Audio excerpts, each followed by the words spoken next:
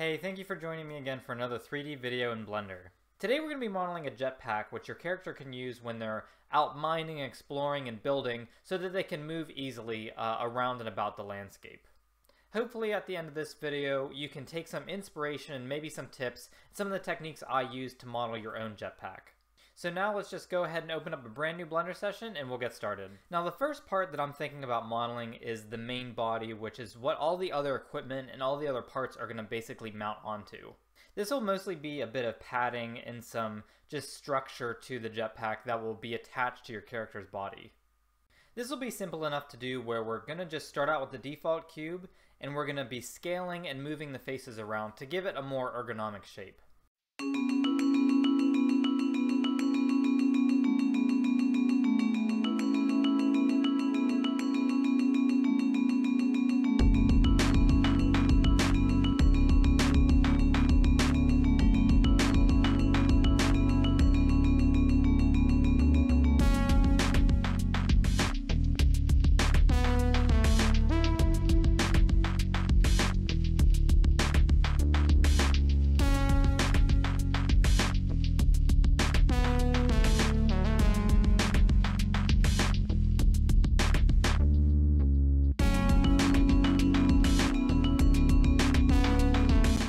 I had a pretty good idea of what I wanted to model for the main body of the jetpack, and it changed a bunch while I was doing this, but that's totally okay. So the next things that I want to model for the jetpack are going to be the thrusters. Now I'm thinking of having two main jets that are going to be coming out a little bit towards the head and pointing downward, and then putting a couple on the back of the jetpack that could possibly point in multiple directions depending on where your character wants to move to. I'll be making these by adding cylinders and manipulating those, and I'm definitely going to be using the mirror modifier to save a ton of time and effort.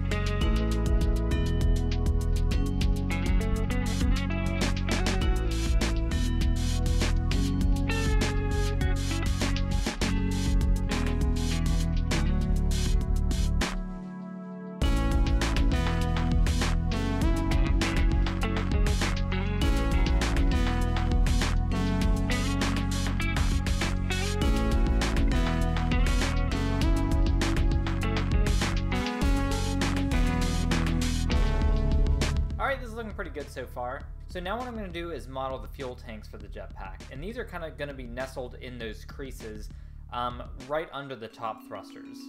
This will probably be relatively simple. I'm basically going to add a cube, add some loop cuts to that, and try to make it follow the shape and the lines that I already created with the jetpack.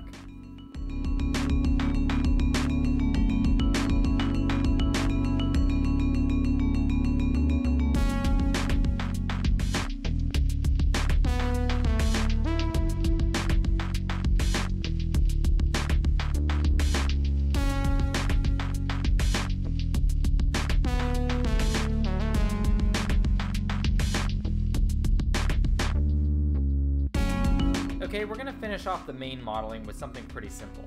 I'm going to model the straps of the jetpack in kind of an X design on the front and meet in the middle with a buckle. And the same for the waist. It's going to be just one strap going across and a buckle in the middle. Like I said, this is going to be really simple. I'm just going to add a cube, make it thin like a seat belt or something, and then kind of just model that by extruding it along kind of a curved path. And for the buckles, we're going to make those out of cubes as well, and maybe do some insets to create some buttons on them, like a normal seatbelt would have.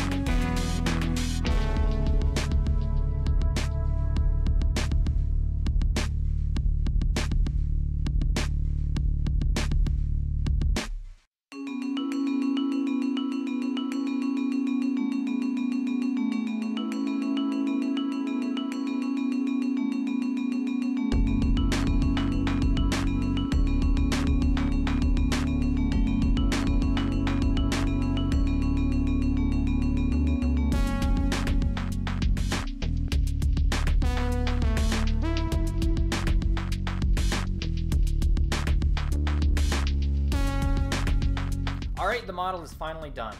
This one involved a lot of tweaking along the way because I really didn't know what it was going to look like until it was finished.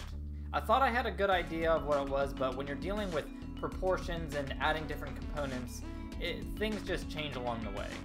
I actually saw a lot of pictures of jetpacks on the internet when I was doing some research to kind of make my own model, and I really found a lot of different features that I pick and chose from to kind of make this unique design. So thank you so much for watching, and if you have any suggestions for future videos, please leave those down in a comment. If you got something from this video and like to see more videos in this series, please like and subscribe to the channel. Again, thank you so much for watching. I hope you have an awesome day, and I'll see you in the next video.